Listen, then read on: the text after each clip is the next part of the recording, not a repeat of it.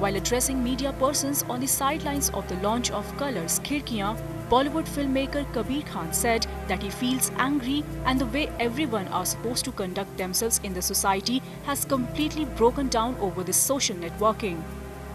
Someone is active on social media, when you see that somebody gets trolled or mocked for expressing herself or her opinion, how does it feel? And what's your take on that? You feel really angry.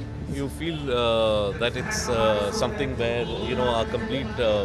I think it's so the way we are able to, or we are supposed to conduct ourselves in society, seems to have broken down over this, social networking. It's unbelievable that somebody can actually issue those kind of threats and get away with it to a young girl of just 20 years old. It's criminal, and the only way to counter this is actually to throw those guys into jail. Kabir was referring to the harassment unleashed on the 20-year-old activist Gurmehar Kaur post her stand on the violence at Ramjas College, where innocent students, including girls and teachers, were thrashed by ABVP goons in Delhi recently.